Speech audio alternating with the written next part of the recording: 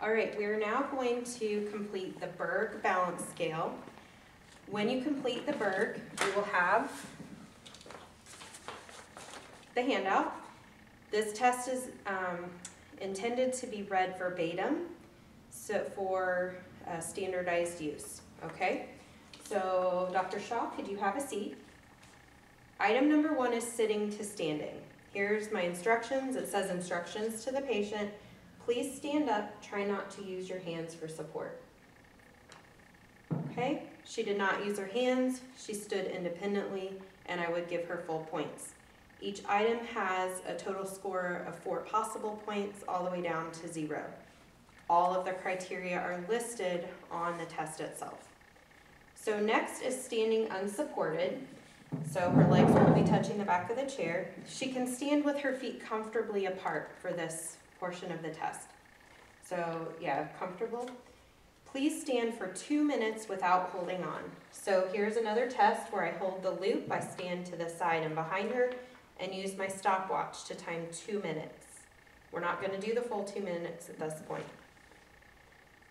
Number 3 is sitting with back supported but feet supported on the floor or on something. We're not going to do that. Note that for full points, the patient is able to sit safely and securely for 2 minutes. If they are able to stand for 2 minutes, they automatically score a 4 for sitting for 2 minutes, okay? That is actually indicated after item number 2. If a subject is able to stand 2 minutes unsupported, score full points for sitting unsupported and go on to item 4, okay? So that is on there for you. Now, standing to sitting. Dr. Shaw, please sit down. Perfect. I am watching for her use of hands, if she controls her descent, and if she uses the backs of her legs against the chair, which she did not. Next, we're actually going to complete a full transfer, if you could stand up 1 moment for me, from one surface to another. So step to your right and have a seat.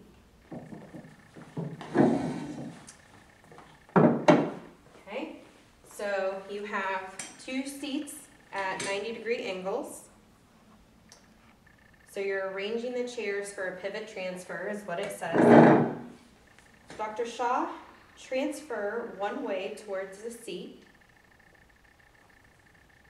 and sit, and then transfer back to this chair. Okay, please note, it is in your instructions, ideally one of these chairs does not have arms. One has arms and one does not, okay? You're watching for minimal use of hands versus definite need of hands if they require supervision or one person to assist. Okay. Get this chair out of the way. Okay, Dr. Shaw, you can stand for me, please. Item 6, we're going to stand unsupported with eyes, you probably didn't hear me, we're going to stand unsupported with eyes closed. Again, feet are in a comfortable position, whatever her desired position is right now. Dr. Shaw, please close your eyes and stand still for 10 seconds. 10 is all we're measuring right now. I'm using the stopwatch. And open your eyes. You're looking for if they can do that safely without supervision, if they need supervision, or if they can't hold 10 seconds. Item 7. We're going to stand unsupported with feet together. We are grading if the patient can get their feet together without assistance, meaning without using a walker or my hand. So if they require handhold or some support to get their feet together, that is scored. It's part of one of the items. Okay, so now at this point, we're going to stand feet together. Place your feet together and stand without holding on. We're doing 1 minute, up to 1 minute if they can. Eyes are open, looking straight ahead. Okay? Item number 8 is reaching forward with an outstretched arm. Note that essentially this is your functional reach test. We can turn. So Dr. Shaw, if you could turn to your right, face the windows. Okay? So the ideal, it is nice to do this with a yardstick up against, taped to the wall or glued to the wall. Most clinics will have that, and then you walk the patient up.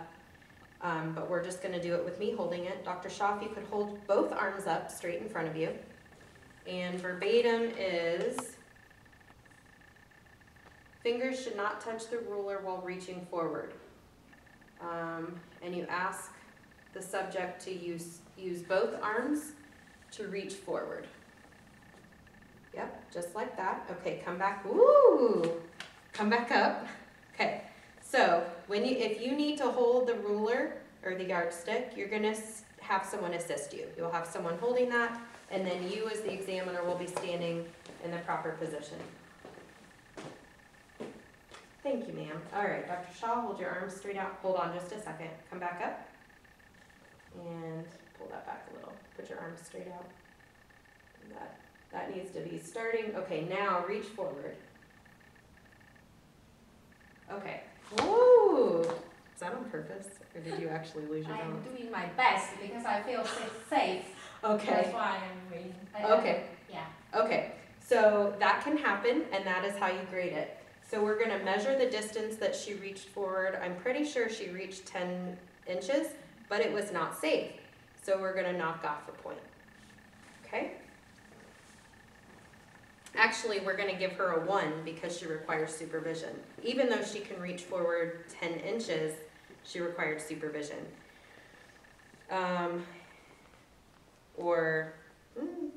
We could argue about the score there. She might be a 0 because I did have to assist her. That's not for you to understand right now. You just need to know the test and the parameters. All right, number 9 is picking up an object from the floor. All right, so you just place an item in front of your patient and you say, Dr. Shaw, please pick that item up. Normally you won't have something with a lid that pops off. Very good. Okay, easy, quick. Sometimes it's not that easy.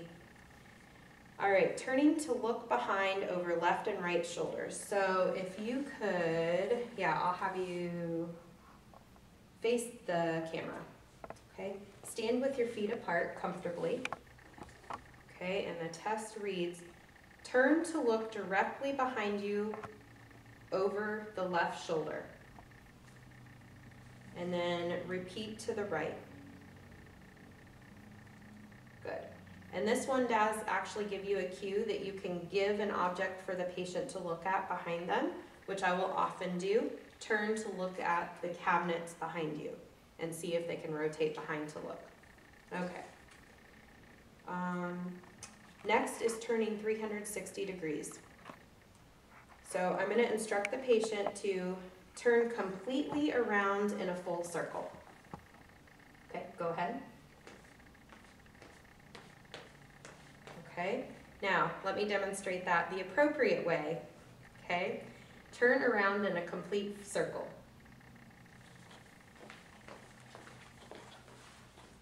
That would be appropriate, okay, and safe. So then she automatically did it, but you would say repeat to the other side. Okay.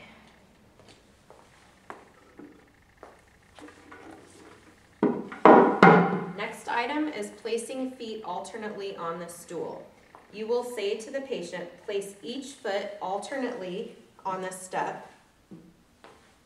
And we're doing continue until each foot has touched the step 4 times, okay? So this is timed. You're going to see if they can do 8, which is 1, 2, 3, 4, or each foot 4 times in 20 seconds.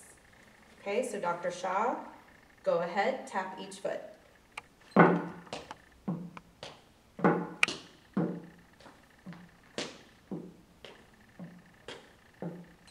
Okay, very good. Well under 20 seconds. She did not require assistance. She is full points. Although I do think we need to work on your balance a little bit. You're doing great. Okay, the last 2 items. So the last one is standing with one foot in front of the other. The instructions are wordy for the patient. Understand that and just take your time. You might have to demonstrate this for the patient. Place one foot directly in front of, you want to get through it before they do anything. So let me get through your instructions before you even try. Place one foot directly in front of the other. If you feel that you cannot place your foot directly in front, try to step far enough ahead that one foot is all the way in front of the other. Or your heel of the front foot is ahead of the toes of the other foot. And if they can't do that, but they can take a small step, that is also scored. So, okay, Dr. Shaw, place one foot directly in front of the other if you can, and hold there. This is balance. So that's actually a common mistake. So you're just gonna place one foot in front of the other like this and stand there. If you can, hold right there. Yeah. And my stopwatch would be timing 30 seconds if she can. Okay, you can relax. If she cannot do 30 seconds there, we want to find out which item she is. So then we see if she can stand placing one foot ahead of the other so that the heel is ahead of the other foot's toes, but they're not in tandem. If she can't do that, then we see if she can take a small step. So you work through those steps if you need to. The last item is standing on one leg, single leg stance. So I will ask the patient, stand on one leg as long as you can without holding on. Timing.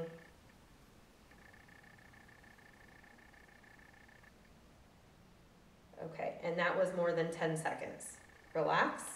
And so she scores full points. Your timing as unable to complete, unable to try. They can try but not hold 3 seconds. They can lift one leg and hold greater than 3 seconds but less than 5. They can hold 5 to 10 or they can hold greater than 10. Okay, so we're not doing, never mind, I won't confuse you there. Okay, so that is the Berg, and pay close attention to the front page of the Berg that identifies cutoffs for fall risk and probability of falling.